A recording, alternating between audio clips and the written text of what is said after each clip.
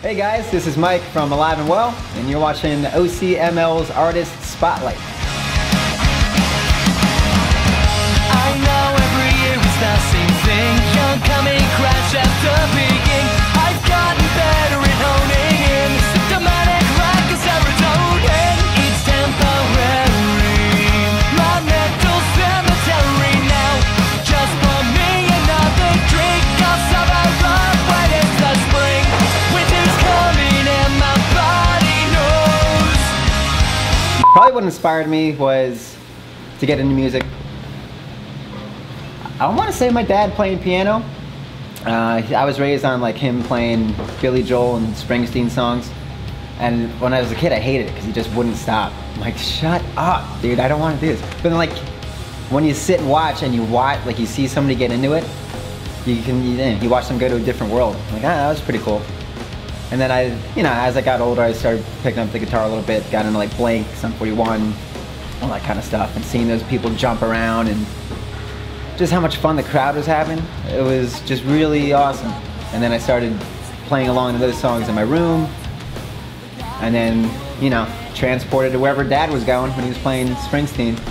I picked up the guitar when I was maybe 12. Started taking lessons. It was cool because the guy I took lessons from was like way into, 70s kind of stuff. So Pink Floyd, I learned like Cream, and then all like the bass, like Smoke on the Water and all that kind of stuff. And then I started learning what I want. Like I on my own started learning what I wanted to know, which was just 3-chord, power chord pop, like pop punk stuff. But I learned how to learn like play by ear, which was awesome because I can do it really well now. But I also kind of gave up on learning like theory or anything. So playing with Matt, he's a musician like professionally. He went to school for music. So it's really funny when we try to come together. We'll like speak the science of sound. And I'm like more of a, do like, and he's like, oh, you mean like the 4th and the 5th and like whatever. I'm like, yeah, sure, whatever you want to call it. Just make that noodle sound. So it's fun, it's fun when two goofy brains come together like that. Current members of the band are myself, Matt Vernon's playing guitar and singing, Pat Hughes is lead guitar, and Eric Brosgold is drums. Call him Braz, he loves it. But my man Braz. People always think we're saying bras, like women undergarments. So that's funny. The name Alive and Well, Matt had when this all started, but it kind of has like there's different kind of meanings to it. The one he'll say is, he got it, I believe his like main pick is he got it from one of the Back to the Future movies. And it's when Marty McFly goes to the Wild West and he's in jail and no one knows he's in jail, so he's writing a note to himself, playing it off like everything's fine. He's like, yep, I'm alive and well. And that's kind of how, we're all transplants here. So when things are really bad, you're not going to tell mom and dad that.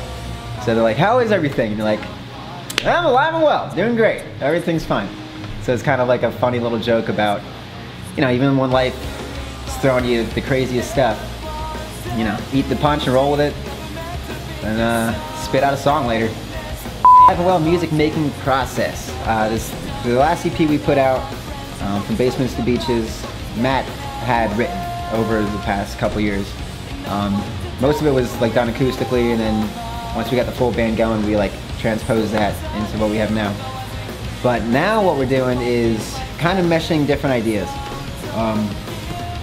I have a specific style that I play, and we're learning how to put that into what Matt does, into what Pat does, and then Braz just brings it all together. So I guess he is the bra, he holds it all up.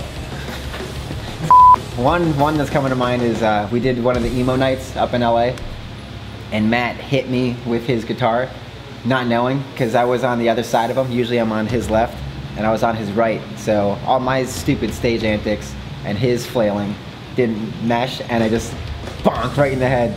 And none of us stopped. We were both kind of like, ugh. And I saw him mouth like, are you okay? I was like, just keep going. Nothing happened.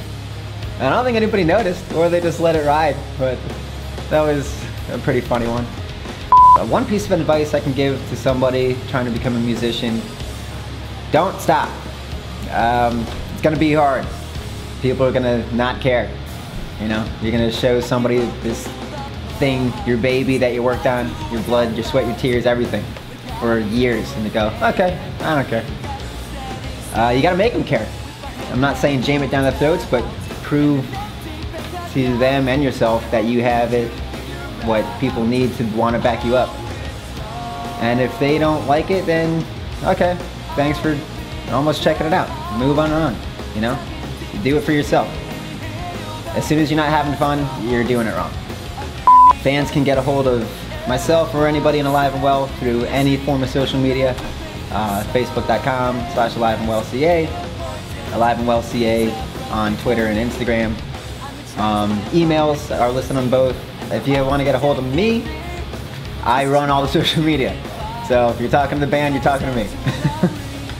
Once again, this is Mike from Alive and Well, and thank you for watching. I'm not sure how, but I can't.